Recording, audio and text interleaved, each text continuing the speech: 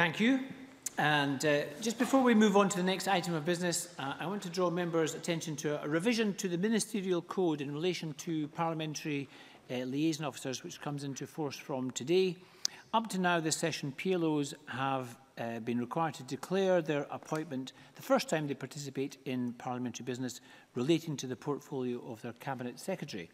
I'm pleased to advise you that following a request from the Standards, Procedures and Public Appointments Committee, the First Minister has now revised the code requiring PLOs to declare every time they are participating in business relating to their Cabinet Secretary, and this applies from today.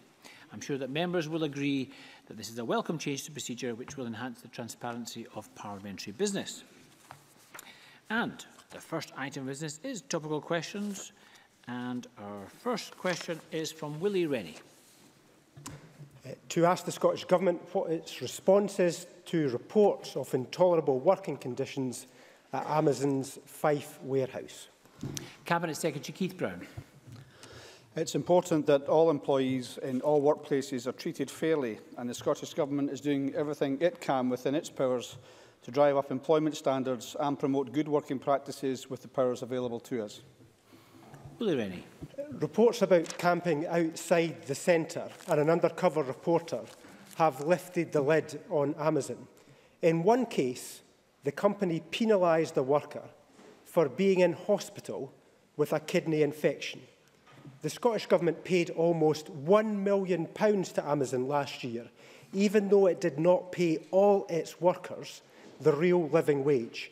Can the Minister rule out paying Amazon any more grants in future? Cabinet Secretary. All the grants which were previously awarded to Amazon have been paid and the conditions attached to them have been fulfilled. I think it's also true to say that, of course, those grants go back many years to 2005. I would also say that I am concerned about the reports over the weekend. I've been in touch, my office has been in touch with Amazon, and we are working on establishing a meeting to take place within the next 7 days so these issues can be raised. Of course, these matters are of concern to the Scottish Government, as will be of concern to anybody. It's important that we do what we can to raise them. We do not have the powers in terms of either the living wage or in terms of some other employment laws which allow us to take the action that we'd like to take. We'd like to legislate for a living wage. We've said that on many occasions. In the absence of that, what we can do is make representations and speak to Amazon and make clear how we find these practices unacceptable, and that's what will happen over the course of the next few days. Willie Rennie. I'm afraid the Minister has ducked my question. When I raised this with the First Minister before, on numerous occasions, she previously sent Rosanna Cunningham to the Amazon plant. What happened with that meeting? Did she tell them that they would receive no grants? And if not, why not? It's about time the Government gave some clarity on whether it will give Amazon grants in the future. Cabinet Secretary. I've just said to Willie Rennie, we have no outstanding grants. We have no proposals for further grants from Amazon. We have no intention of providing those further grants, not least in the absence of any application. The applications which were made and the conditions attached to them have been fulfilled. The grants have been paid, as were the grants made by the previous administration under the Liberal Democrats and Labour Party. The same conditions, I would imagine, applied at that time as well. I think it is very important that we do what we can to bring jobs to Scotland, which is the purpose of these grants. But of course, it's also very important that we promote fair work and fair work practices. And that will be the focus of the meeting that I have with Amazon in the coming days. Jackie Baillie. The Cabinet Secretary will be aware that Amazon has a global value of £290 billion, £6 billion in revenues in the UK, yet they pay very little tax. They get employees to opt out of the Working Time Directive to get a job, and as we've already heard, threaten workers with the sack if they're off sick, or pay so little that staff are camping out to avoid travel costs. Now, I understand what the Cabinet Secretary is saying about grants being given to Amazon in the past, but can I ask him, could he review conditions that apply to any regional selective assistance or other grants given by the government to future companies, not just Amazon, but indeed all of them, to reflect fair work practices? Cabinet Secretary. Can I thank Jackie Baillie, first of all, for acknowledging the simple fact that we do not hold these powers in relation to either insisting upon the living wage or in terms of some of the employment practices which she's mentioned.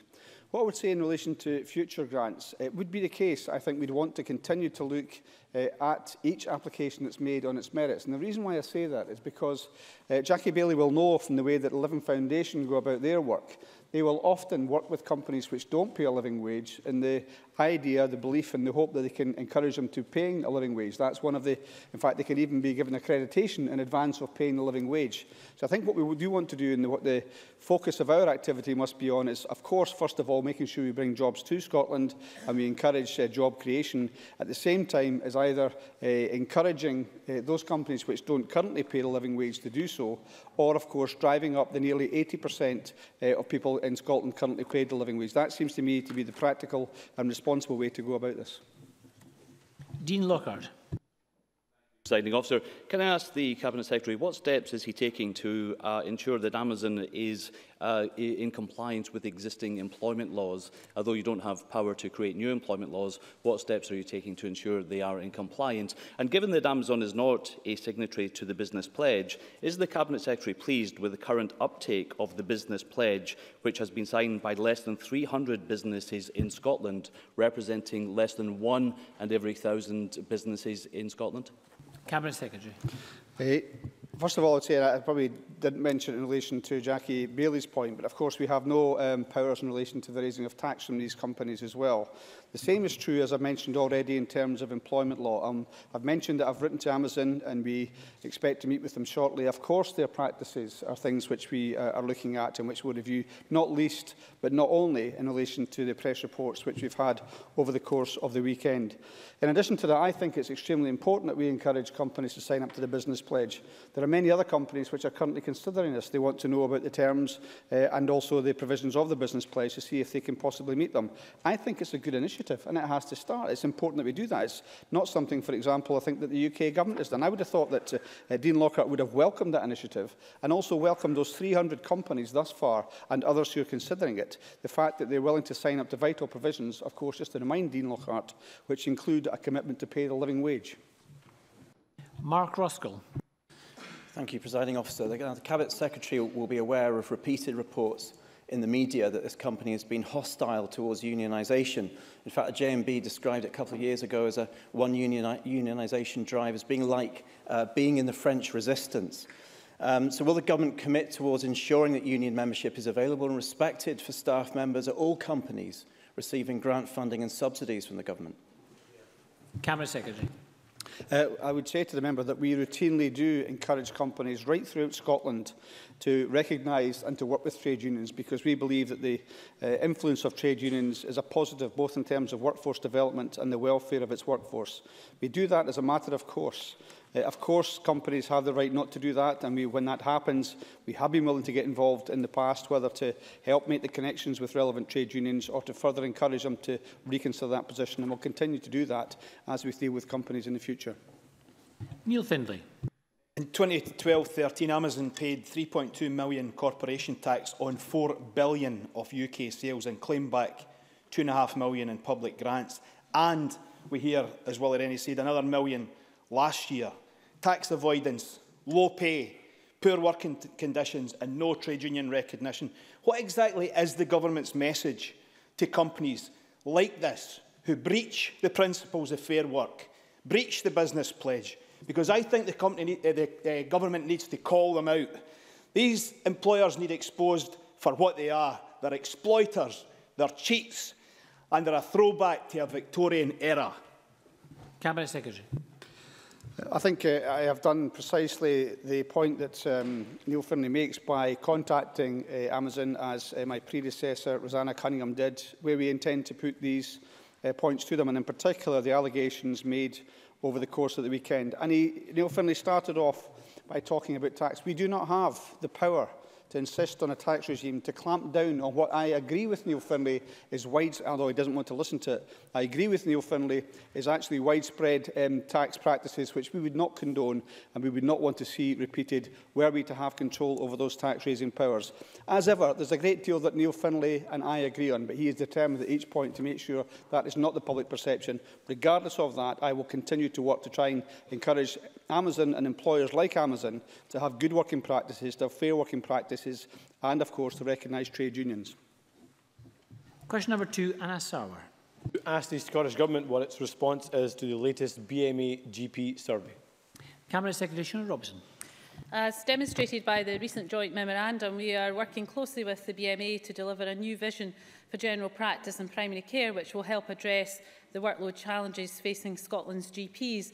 That's why by the end of this Parliament we'll increase spending on primary care services to 11% of the frontline NHS budget, delivering an extra £500 million in building a genuine community health service with general practice at its heart. Anna Sarwar. Let's look at the figures in the survey. We already knew that 1 in 3 practices are now reporting a GP vacancy and that practices are closing. But the BMA GP survey has found that 91% of GPs believe their workload negatively affects the quality of patient care.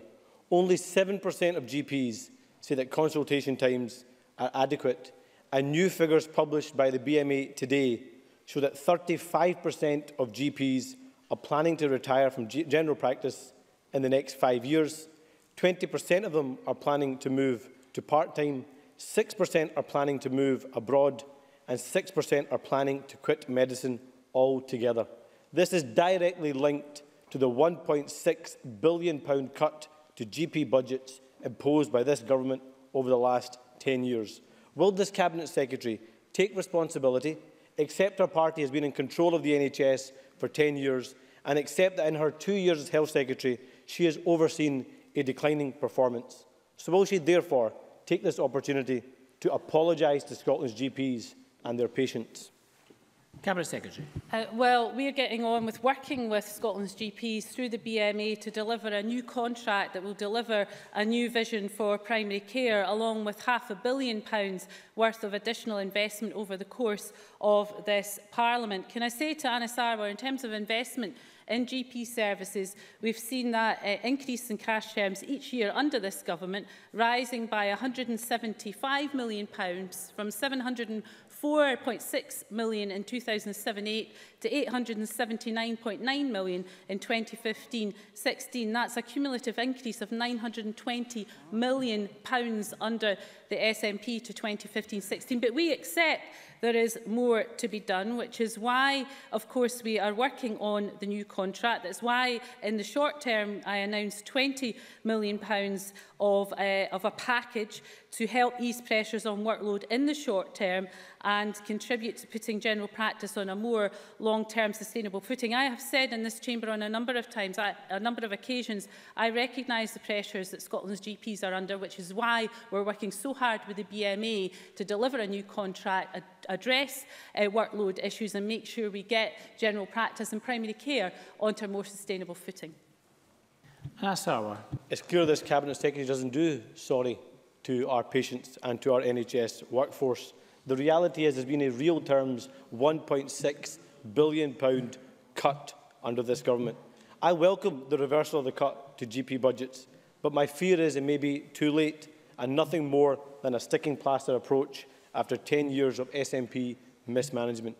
Now, Labour has been pressing the government to take steps to help alleviate the pressure and build for the long term, to firstly reverse the cuts to funding and prioritise the retention and recruitment of GPs, to increase the funding for auxiliary staff like nurse practitioners, mental health nurses, counsellors, physiotherapists and others to work in practices and support GPs, to expand the minor ailment service in pharmacies to help take the pressure of GPs, and to use the opportunity of the new GP contract to renew and revitalise primary care.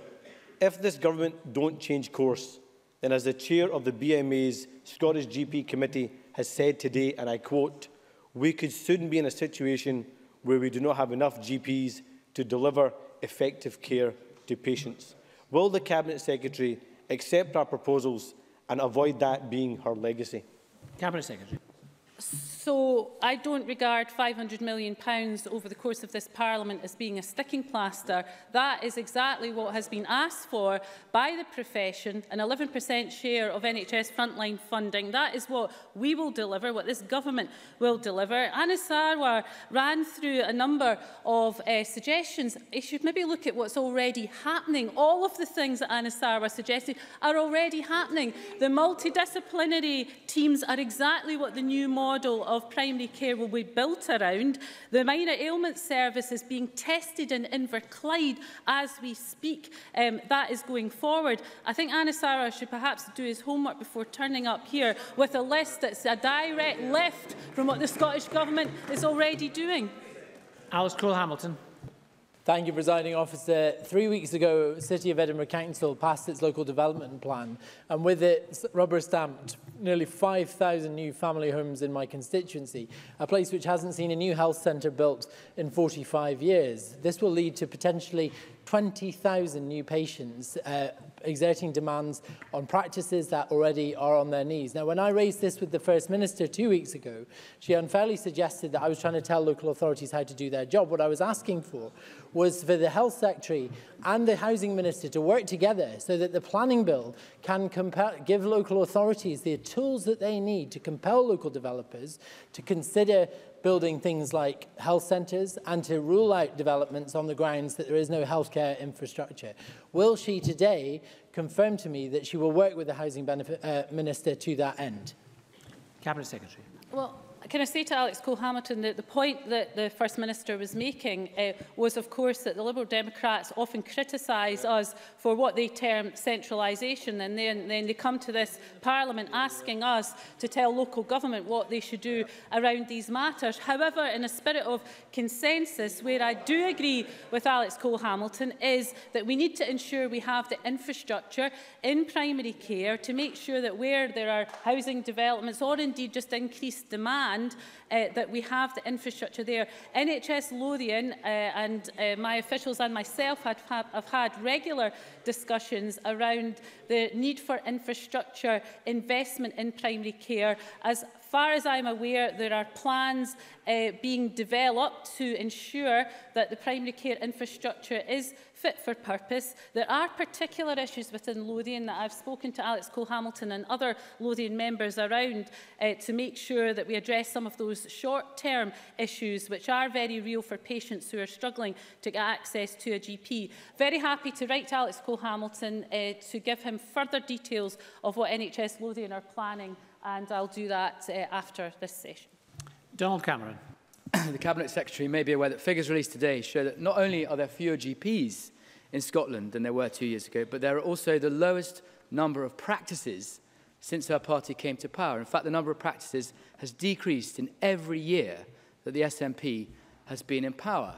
With rising demand, more GPs nearing retirement and a significant GP shortage, will the Cabinet Secretary take responsibility for her party's abject failure to manage primary care over the last 10 years? Cabinet Secretary. Well, the only point I would make before I absolutely accept responsibility, I should say, which is why we've come up with a very, very comprehensive plan of what we're going to do to help turn the situation around for general practice and primary care. The only point I would make to Donald Cameron is that the same issues he raises here today are exactly the same issues that are happening within NHS England, exactly the same. So before he levels criticisms here, he should look at the situation down south. And of course, to be fair to the UK Government, some of the actions they are taking to address the issues in primary care are exactly the same action that we are taking here. That is making sure that we have the right workforce in the right place, more GPs, but also more other health professionals to ensure that we can deliver those multidisciplinary teams, that we need to ensure that clusters are developed so that practices can be supported with staff in the right places. All of the actions that I've laid out with the £500 million over the course of this Parliament and additional funding will help to address those issues. And I'm very, very happy to make sure that Donald Cameron or anyone else is furnished with the details of those if they so wish. Thank you. That concludes topical questions.